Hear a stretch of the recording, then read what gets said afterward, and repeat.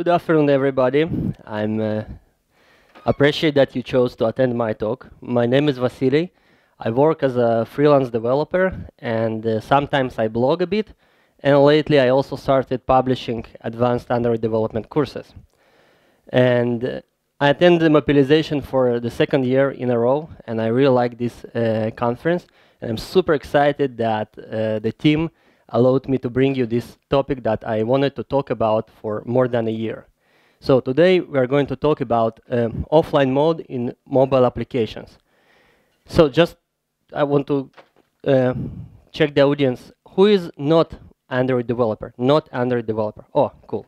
So hopefully this talk will be relevant to all mobile developers, Android, iOS, IoT, you name it, because I will not be talking about some Android-specific stuff and APIs, but rather I would like to introduce you to the, let's call it a theory of offline work, and discuss the fundamental challenges involved in implementation of applications that can work offline. So, what's the problem that we are trying to solve here? Well, usually our applications integrate with backend servers over internet. However, if you look at the global map of network availability, so that this map is for 3G or better, because basically on 2G you can do very little, and some places don't have even 2G. They don't have network coverage at all. So we have places like United States and Canada, where it's approximately 95% coverage, and we have places like India and Africa, where the coverage is much less coverage. However, just geographical coverage is not the entire problem that we are dealing with here, because we can also be in the United States, where the coverage is actually good, but enter the elevator or board the plane, where we will not have mobile connection. And we can have some network failures localized to some area, and we might have some global network failures for extended periods of time, especially if something happens and everybody try to access the network. And the user can be connected to Wi-Fi, but this Wi-Fi network might have actually captive portal on the way. So the user, the phone thinks that it is connected to the internet, while in fact it is not. And there are more cases where the user will lose the connectivity. So in essence, our users, if you target global audience, and even in the most developed countries, it's also the case. Our users are constantly at risk of losing mobile connection. And guess who needs to cope with that? Okay, so what happens when user loses connection? Well, the application can enter an invalid state, for example, infinite progress indication. Well, we surely don't want that to happen, right?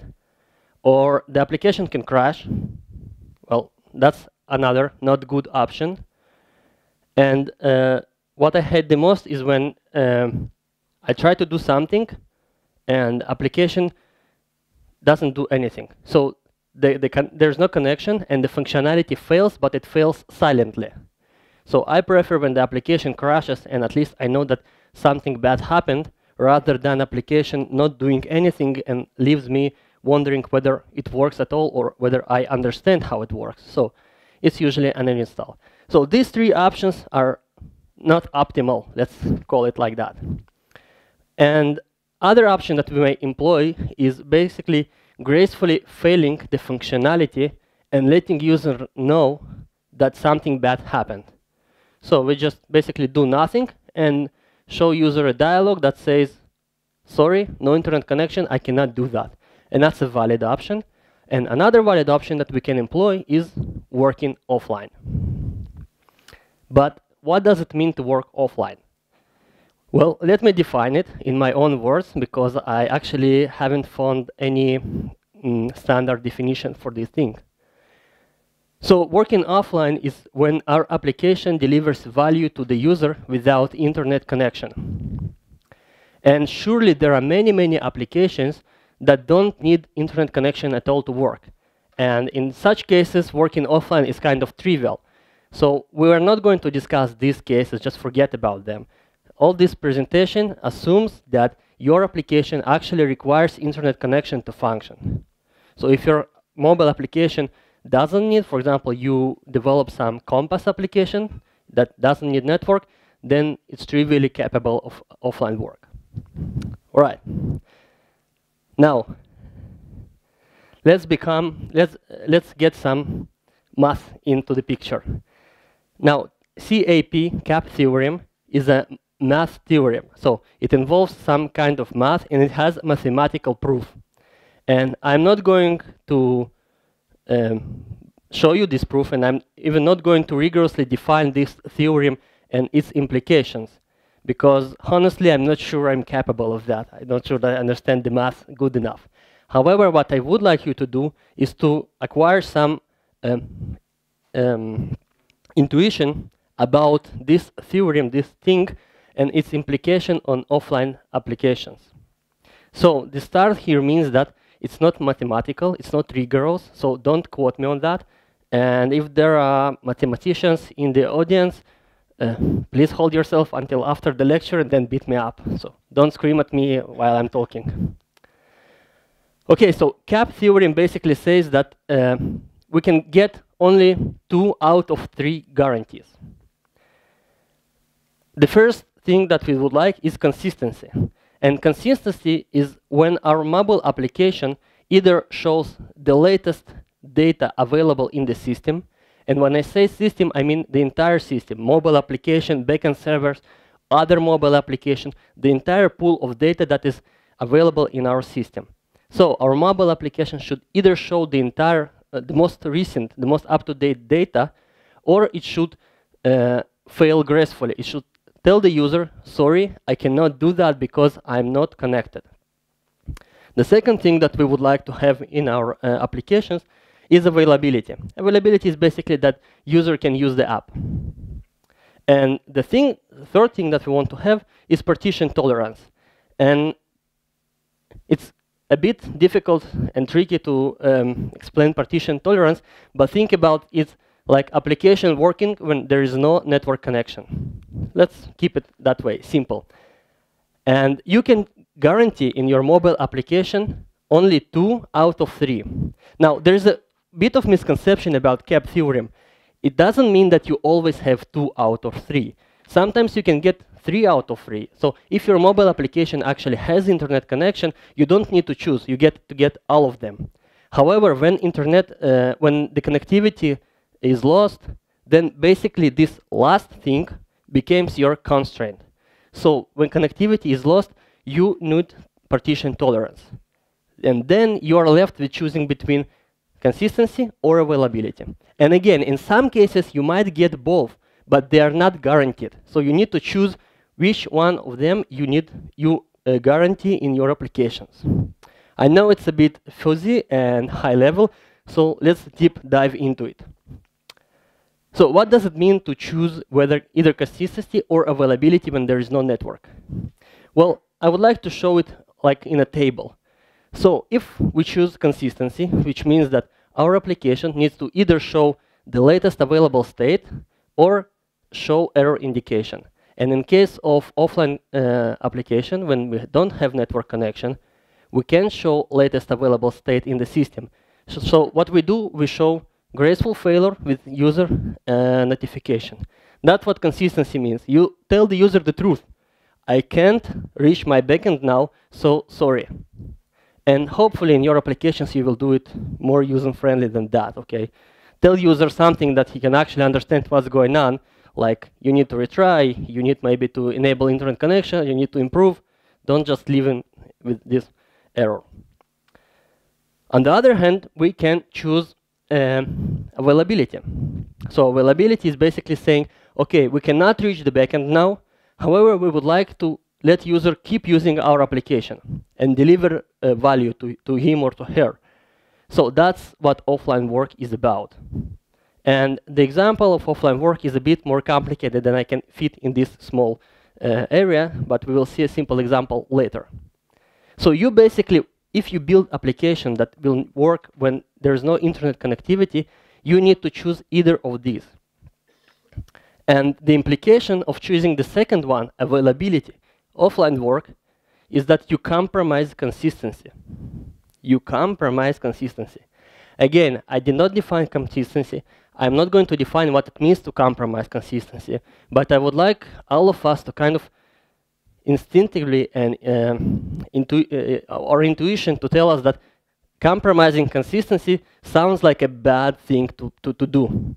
And it is really bad thing, because first of all, it's technical risk, because you will need to write a lot of code to compensate for compromising consistency. And second, and it's not talked nearly enough in my estimation, is that it's business risk. Business risk for the entire project. So again, a bit of intuition. We'll do some puzzler, okay? I will show you some flows, and you will need to vote whether this flow in your estimation is suitable for being implementing in offline work.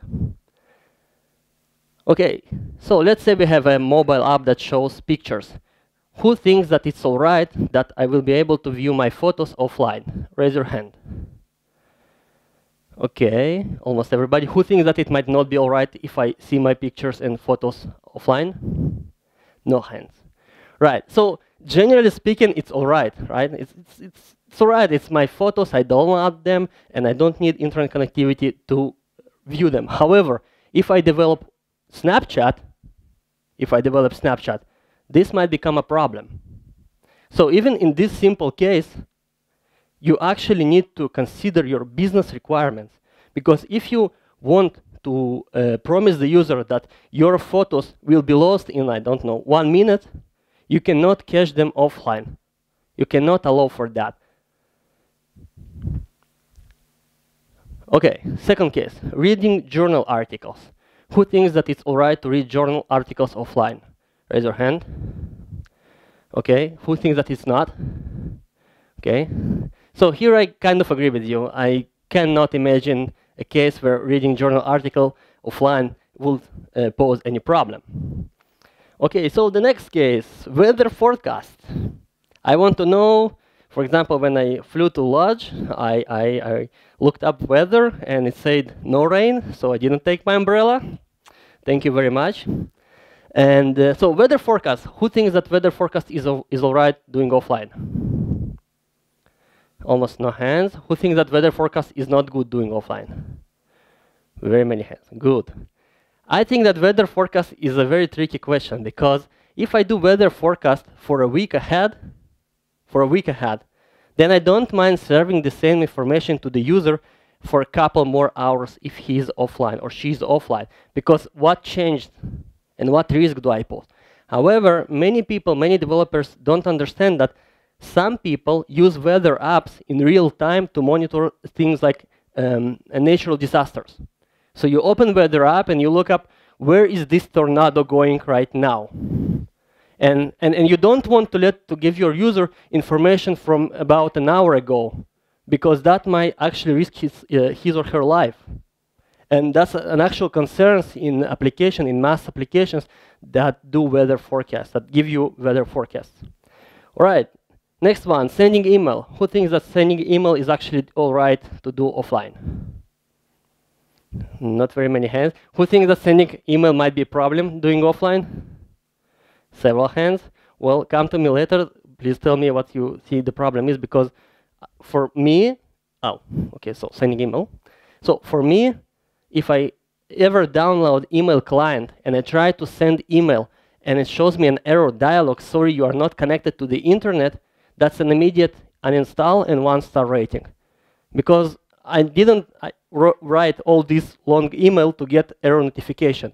Please cache it and deliver it on the best effort basis. So I don't think that there's a problem, but if you think there is, let's talk about that. That's interesting. Real-time stock exchange trading. Who thinks that trading real stock offline is a good idea? Okay, two people. Who thinks that it's a bad idea? Okay, almost everybody. And again, please come to me and tell me why it's all right, because I think that if you trade stock offline, for example, you let user buy stocks and update it 1 hour after 1 hour after it happened, then you are risking like Do you know the story of Knight Capital Group? So Google it, Knight Capital Group. That's a company that lost about $500 million in one day. So Google it. And in my opinion, in my estimation, if you allow your users to trade stocks offline, you will most probably repeat their experience. And emergency reports. Anyone thinks that emergency report offline is a good idea? Okay, you will need to explain yourself surely. But anyway, if you write an app that allows people to report emergencies, you want to let these people know immediately whether the report was received or not. You cannot cache that report. If I click that I'm in distress, I want to know whether help is on the way, and I want to know it immediately. So you want 100% consistency if you develop an emergency report application. So this table kind of shows us two things. First, it's not trivial to decide whether applications should support offline work or not. It's business consideration, and business should actually think about that and think about business risks involved in serving users with what we will see later to be basically cached data. And second is that one application can actually implement several of these flows, right? So what it shows us is that it's not right to talk about offline capable applications. Rather, we should talk about applications capable of offline flows. So most applications would like to do things like sign in and sign up when there is internet connection. However, this doesn't mean that you cannot implement other flows that support offline work. So you need to actually sit and think thoroughly about the flows in your application and understand, all right, this flow, I will do it offline. And this one, I will not allow offline work. I will show the user error notification. OK. Now I would like to get a little closer to the implementation details, because currently we were at the high level of abstraction. So offline work is basically favoring availability over consistency. And now let's talk a bit about implementation. So I'm going to use something that's called UML flow diagram, blackout, sorry, some kind of UML diagram. So the vertical axis is time. And that's the lifetime of mobile application, and that's the lifetime of the server.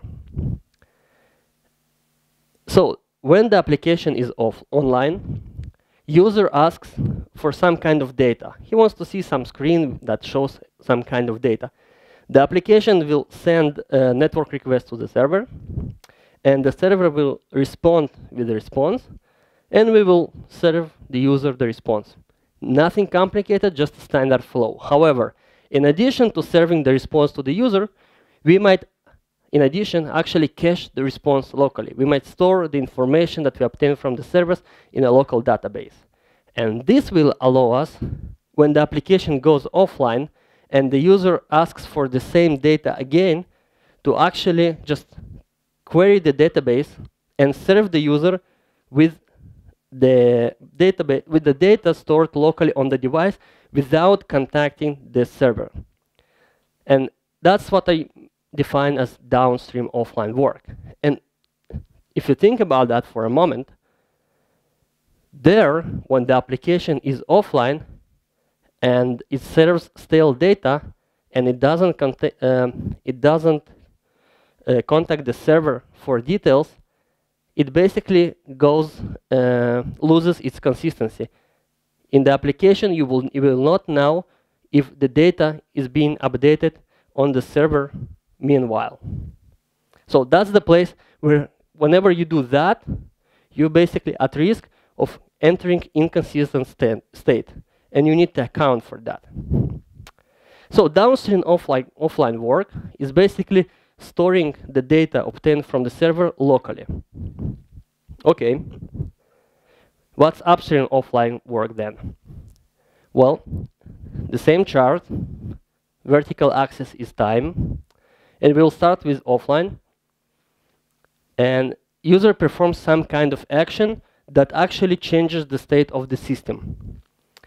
Now, we don't have internet connection, so the application caches stores the details of this action in the local database. And if the user asks for this data again, or this data is used in some other flow in the application, then the application will serve the user with all the data it has cached up until that moment. And in addition, this data will have all the side effects of this latest user's action. So the application locally is responsible for actually applying user action on the data. So the application becomes the server. And the server doesn't know about this action. And then when the connection is restored, we usually want to sync users' actions to the backend, and the backend will tell us whether this sync was successful or not. And why will this sync be unsuccessful? And that's a crucial question. Why would a sync just uploading some user actions to the server will be unsuccessful? And the reason why this is the case is because during this period, server becomes inconsistent. So in our system, and again, system defined as the server in all my mobile clients, we have some state that the server is not aware of. So now the mobile client knows about something and server doesn't. So server lost its consistency. And what it means is that theoretically, when we come to sync users' actions, there might be conflicts with other updates that happened when the server was inconsistent. And now the server will need to implement the logic that arbitrates between these conflicts and decides what to do. So a simple example would be, for example, I have e-commerce application and I allow my users to add products to cart when offline. So I add product on my mobile device, and then I go to web and I don't see that product in my cart. So I click add to cart on my web application. And later, mobile syncs the data to the server.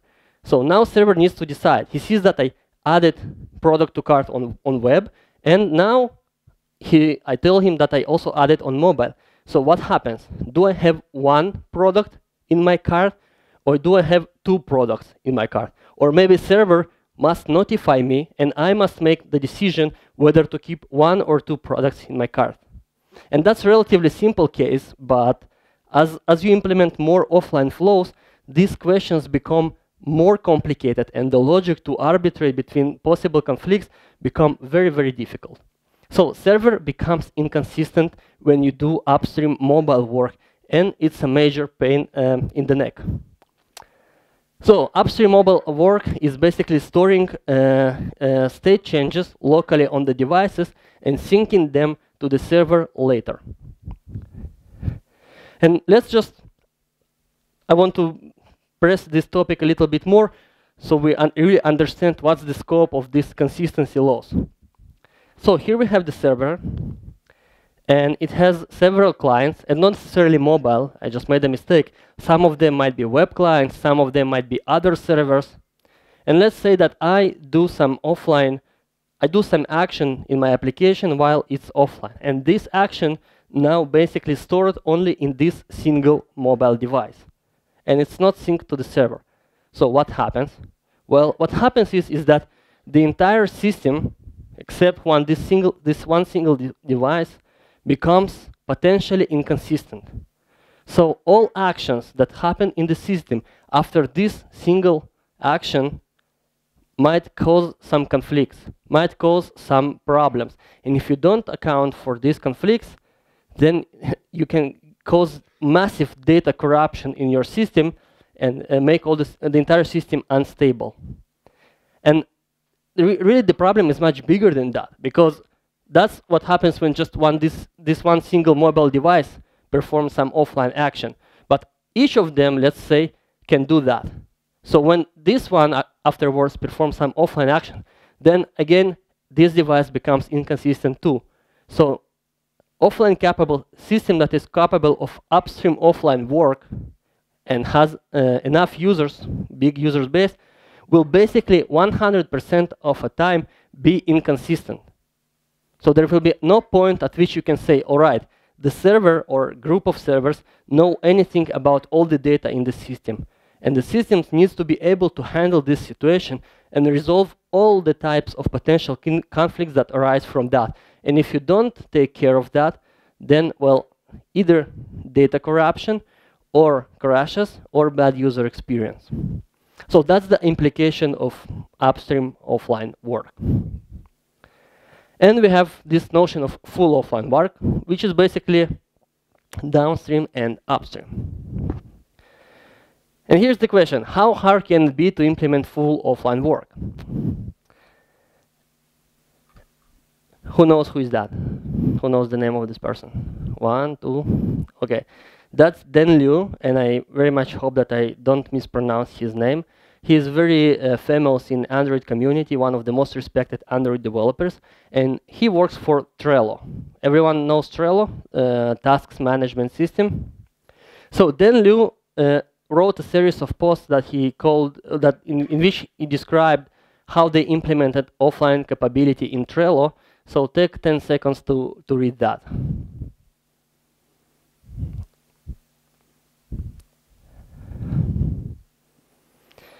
And the part that is really important is that for the past year and a half, we've been working hard to enable offline mode in Trello. And that's the time scales that we are talking about. So not all offline capable applications are as complex as Trello. However, if we talk about downstream offline, you can get it done several days or several weeks, depending on the complexity of your application. If we are talking about upstream offline work, then you are basically going into woods, and you need to prepare for that. So it's really, really time consuming to implement fully capable offline application. And if you read that, they worked for a year and a half, and he wrote 7 quite long posts about some of the issues that they encountered. And I've got about 20 minutes less to explain you how to do that. So hold to your chairs, guys. No, I'm not going to try to do that. It's simply impossible. But let's ask another question. Does your application really need to work offline? And here I will rant a bit. It's my personal rant. It's very controversial, but it's very popular saying, at least in Android community, that we need to do offline first. So basically, when you plan your application, when you start developing your application, you need to think about offline work from day one. And I would say that given that we know that at least some business flows are not suitable for offline work at all, I would say that this statement is a bit too absolute. So how do you know if your application works offline? And the answer to this is actually, it depends, okay? It depends on a lot of things. So I would like to list some of the things that I personally think about when people ask me about offline capability. First of all, do you have a real business case for offline work? A real business case, a real need. Do your users ask for offline capability? Do you have the resources needed to implement offline downstream capable application? Again, that would mean on some projects several days, on some projects that might be several weeks of work, and maybe even more if it's something really big. Now, do you have the resources to implement upstream offline capability, which is like very, very complex and much more complex than just downstream? And moreover, do you have the buy-in from all the teams required to implement upstream offline capable system? Because as we've seen, really when you go upstream offline capable, you need to implement a lot of logic on the server side. Your server basically needs to become aware of the fact that the entire system can be inconsistent. So do you really have this buy-in from server guys? And the last question is, okay, let's say all of these are true.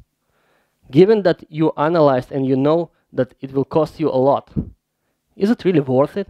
Because in many cases, it will not.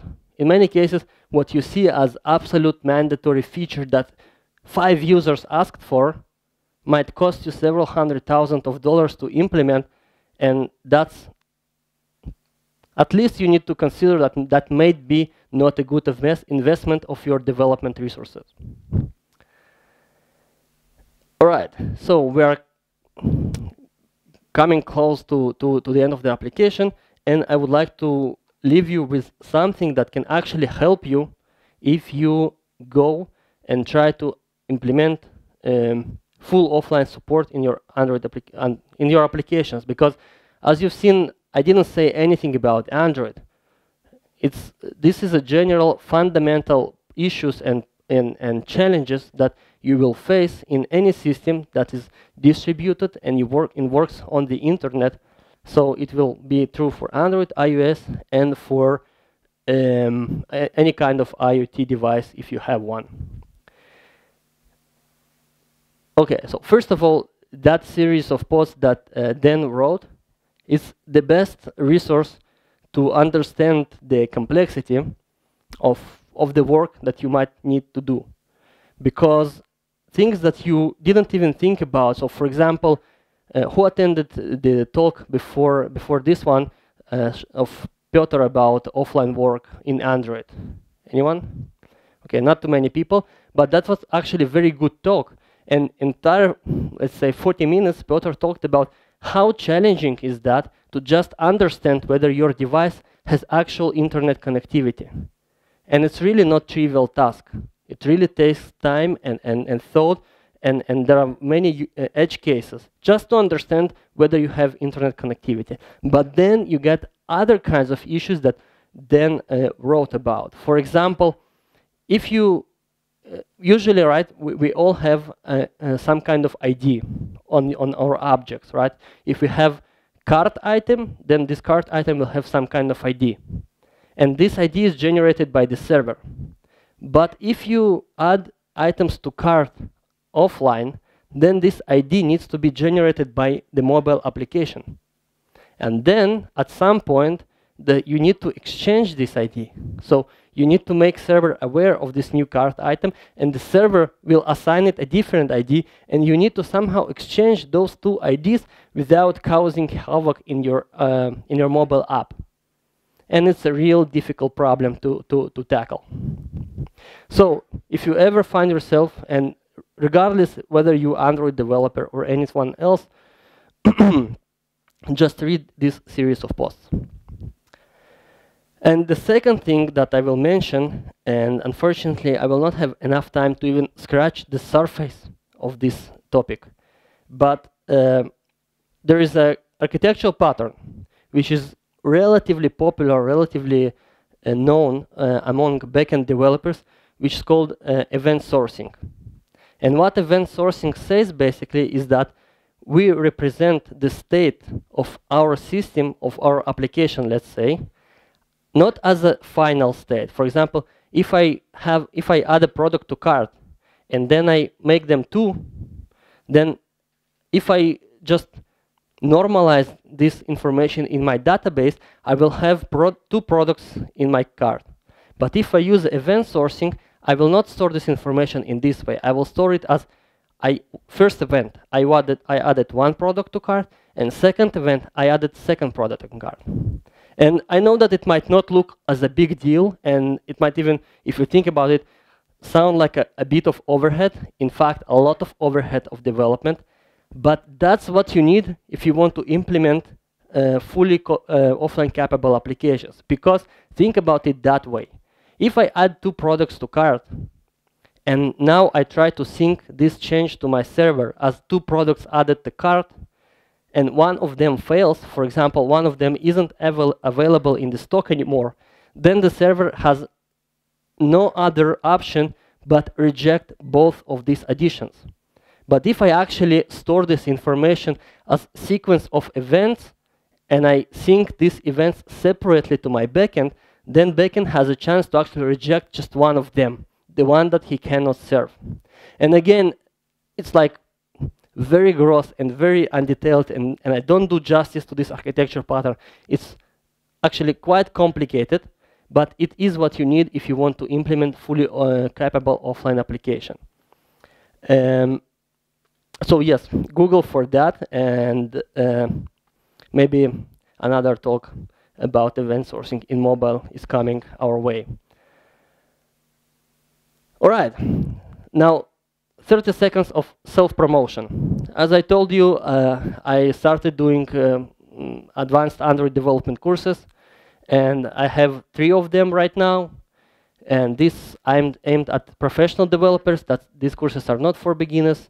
And so if you are interested in unit testing or dependency injection or Android architecture, and when I say architecture, I will try to convince you that basically architecture is not about frameworks and libraries, and there is much more fundamental things to architecture than that, then go check out my courses. The links you can find on my blog, and you can also find my articles on my blog. So some of them highly controversial. So if you don't like to read controversial stuff, or you are not up to some conspiracy theories about Android future, don't read my blog. Otherwise, give it a try. And with that, we have several minutes for questions. Hello. Actually, it's not really a question. It's that I partly agree with what you said. I've been doing offline conversion of my app for the last year. And what I believe it's hard in my experience, because I agree with, well, I would say like 85% of what you said, becoming an offline experience, it's complicated if you want to do like nail everything from day one. It also, I agree, it takes a lot of work, but I don't think it is necessary that much additional work. Of course, you need to rethink your business cases. If maybe some apply, some maybe are impossible to use in offline.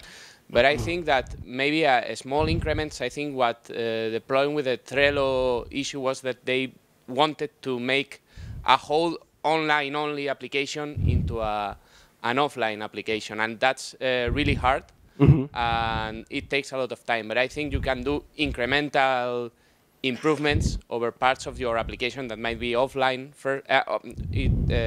They were online. They were online at the beginning, and you turn them into offline. But also that the experience in offline you want to give, it's up to where you want to stop. Because working on becoming offline in a part of the application, we started to find, like you said, more complexity in how we had to handle these offline cases. What happens if this person creates this element and then he performs a save over it and it hasn't talked to the server, the consistency problem you talk.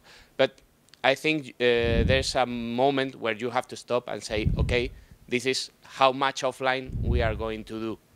And it also is interesting that you mentioned that obviously this is a challenge for multi-user, multi-concurrent user application, but maybe not all applications have several users working over the same objects. Otherwise, it was a great talk. Thank you very much. I think. By the way, I agree with everything that you said. So it's like no, there's no any kind of disagreements. Yes, if you implement some note-taking app, for example, and you are the only user who creates the notes and reads the notes, then you can drastically reduce the amount of work you need to invest for offline. So it really depends on business cases, and also what you said about you need to know where to stop. Again, I think the right way to work is by flows. You just define flows, you rate them by the priority, and you work off that list. Because if you try to do the entire application, and by the way, if you actually read this post, you will see that Trello also, they encountered some issues and they had to do some trade-offs. So that these posts were work in progress. So they didn't finish their offline implementation. So yes, but these are very important points. So my question is about generated IDs. You mentioned that there is a problem in generating IDs on the client and generating them on the server. And I would like to hear exactly why, because we actually have that, and it's never been a problem. You send an ID to the server that you generate in the client if you want to. If you don't send it, the server will generate it for you. And given the size of the GUIDs that you actually handle on the server, collision is pretty much impossible. So I would like to know, what is the problem you see on client-generated IDs? Okay, the problem is not collision. Each time you use any kind of ID, please use UUID. Okay, so don't use integers or something like that. Yes, I agree that there will be no collision, but the problem is a bit subtler than that. Okay, it's maybe you come after that and I will draw schematically. The problem is not when you generate one ID.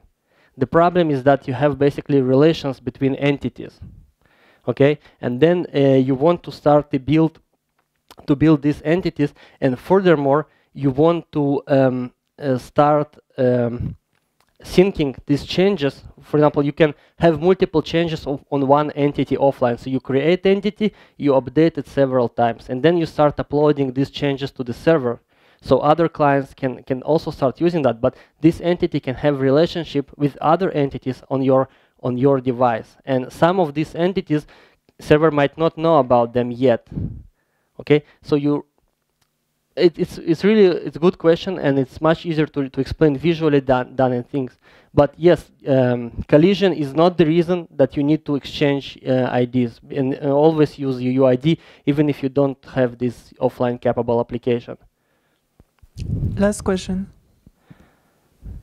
There's 2 marks already gone, so if you ask a question, you gotta be good in order to get mag. So you get both. Good question. Okay, no questions. All right, guys, thank you very much.